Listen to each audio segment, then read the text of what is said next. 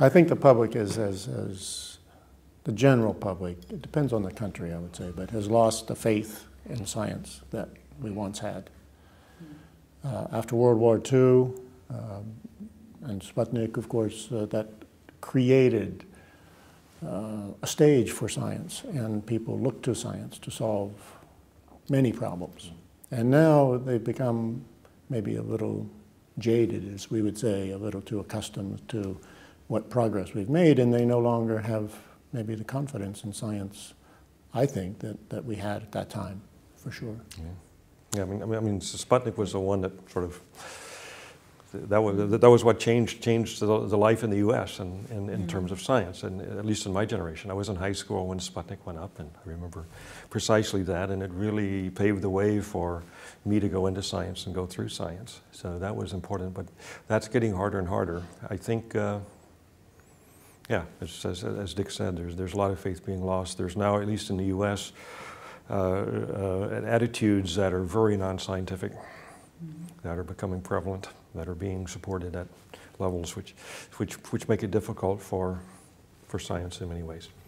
Who's to blame for that, if you blame anything?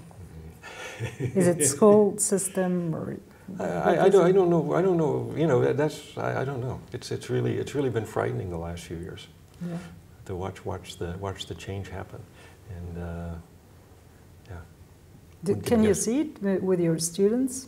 People who come to the I don't, not at our students. I mean, we're both at institutes of technology, which has probably the two highest standards for admission in the U.S. And so our students come in, interested in science, wanting to do science. And so for our students that we work with every day, it's not an issue. It's outside of that group. Would you see it?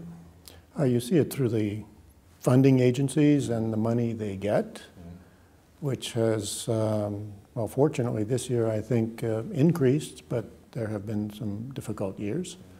And, well, the government statements, I mean, our government and any government has positions, and sometimes they are not, shall we say, scientifically what we would like them to be. And that's something that is very visible, and it's very distressing to see things said that are just not true or certainly debatable at best.